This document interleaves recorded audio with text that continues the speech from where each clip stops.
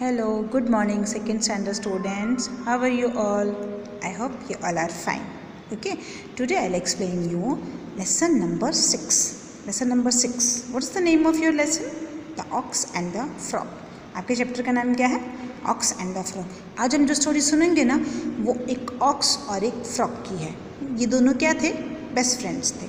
ठीक है, तो मैं आपको स्टोरी सुनाती हूँ. Okay. Once upon a time, there were two best friends, Mr. Frog and Mr. Ox. देखो मैंने यहाँ पे लिखा है, आप भी लिखो Mr. Frog, F-R-O-G, Frog, and Mr. Ox. Mr. Frog wanted to be strong, big and powerful like Mr. Ox. He said, "My friend, Mr. Ox, look at you, strong and big and powerful. I wish I was like you." Mr. Ox said, "Why, Mr. Frog? You may be small, but you are very smart. I can never catch a fly with my tongue." What is this? This is tongue. Tongue मतलब जीभ.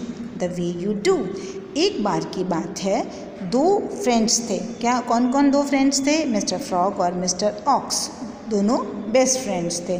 तो जब mister frog था ना, वो क्या चाहता था कि मैं भी अपने दोस्त की तरह, मिस्टर ऑक्स की तरह बिग और पावरफुल बन जाऊं. तो उसने उसको बोला कि मैं ऐसे, मेरी ऐसी विश है कि मैं आपकी तरह बिग और पावरफुल बन जाऊं. तो मिस्टर ऑक्स ने मिस्टर फ्रॉग से कहा कि तुम बहुत छोटे हो. मैंने माना कि तुम छोटे हो, पर तुम बहुत स्मार्ट हो. जैसे तुम ये फ्लाई को अपनी टंग से ऐसे करके टक करके पकड़ लेते हो ना, ऐसे तो कोई भी नहीं कर सकता है, पता है. तभी mister frog said, "That's nothing. I am sure you can squash a fly with your huge and heavy legs. How I wish I could be like you." उसने कहा कि नहीं, पर मुझे पता है कि तुम बहुत ही पावरफुल हो और तुम अपने लेग्स से ये जो फ्लाई होती है ना, मक्खी होती है ना, इसको कुचल देते हो. तो मैं चाहता हूँ कि मैं भी ऐसा ही बनूँ. Just then mister rabbit passed by. तभी क्या हुआ, वहाँ से मिस्टर रैबिट जो थे वो पास हो रहे थे. He said, "take a deep breath and hold it long enough. I am sure you will became big and blotted."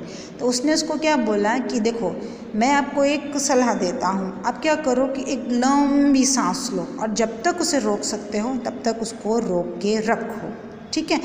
और आई एम श्योर, और मुझे पता है कि तुम ऐसा करने से बहुत ही स्ट्रांग बन जाओगे. That does not should like a good idea, mister rabbit.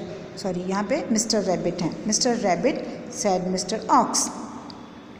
तो उसने क्या कहा कि हाँ, आई थिंक ये अच्छा आइडिया नहीं है. मिस्टर ऑक्स ने बोला, "I want to try, please bagged mister frog." उसने कहा कि नहीं, मेरे को ना ट्राई करना है, प्लीज़ मेरे को ये करना है. Mister rabbit and mister aux watched mister frog.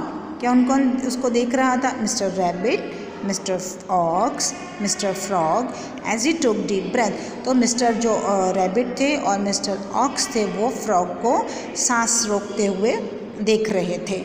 Mister frog looked puffed up. तभी क्या हुआ, उसने ऐसे मुंह में सांस भरी तो उसका मुंह ऐसे फूल गया, एकदम फूल गया, बहुत बड़ा सा फूल गया. May be your plan is working, mister rabbit sad mister aux. Mister aux ने मिस्टर रैबिट को बोला कि ओह, लगता है आपका प्लान जो है वो काम कर रहा है. Mister frog seem to be look bigger now.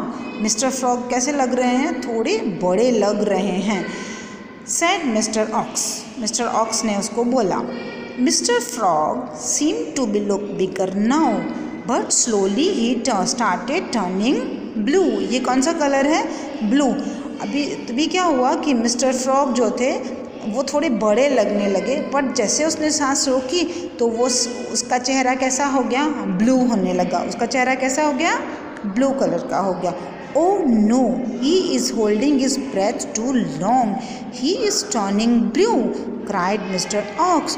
तो तभी मिस्टर ऑक्स ने क्या बोला कि अरे बाप रे, देखो तो उसने बहुत ज़्यादा अपनी सांस रोक ली है और वो ब्लू होने लगा है. उसका फेस का कलर कैसा हो गया? ब्लू होने लग गया है. बोथ मिस्टर रैबिट, ये क्या है? रैबिट. यहाँ पे आप लिखो rabbit and Mr. Ox shouted at Mr. Frog F-R-O-G, frog. Stop. Let your breath to your will burst. उसने कहा कि अरे रुको, वो दोनों क्या हो गए कि डर गए, क्योंकि मिस्टर फ्रॉग जो था वो ब्लू हो गया था, इसलिए वो दोनों डर गए।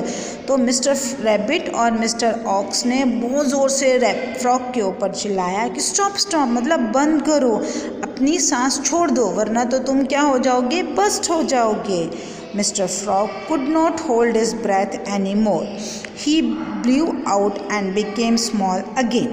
He was very tired. तभी क्या हुआ, मिस्टर फ्रॉग जो था वो बहुत देर तक अपनी सांस को रोक के नहीं रख सकता था, नहीं तो क्या होता कि वो फट जाता या वो मर जाता। इसलिए उसने सांस को छोड़ दी। जैसे ही सांस छोड़ी, and he became out small again, और वो फिर से छोटा हो गया और वो बहुत थक गया था।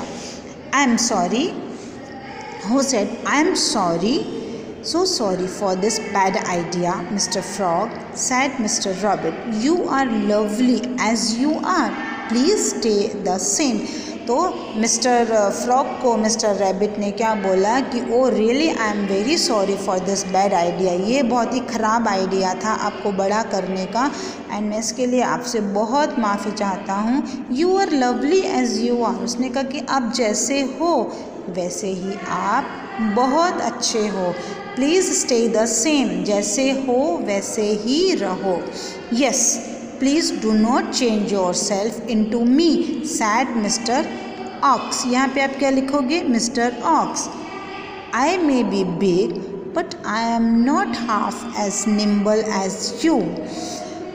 Do stay as you are unique. उसने क्या बोला कि देखो, हाँ प्लीज़ खुद को चेंज करने की कोशिश मत करो, sad mister aux. I am big, उसने कहा कि मैं सच में बड़ा हूँ, बट मैं आपकी तरह जल्दी भाग नहीं सकता हूँ, जल्दी फुदक के नहीं जा सकता हूँ।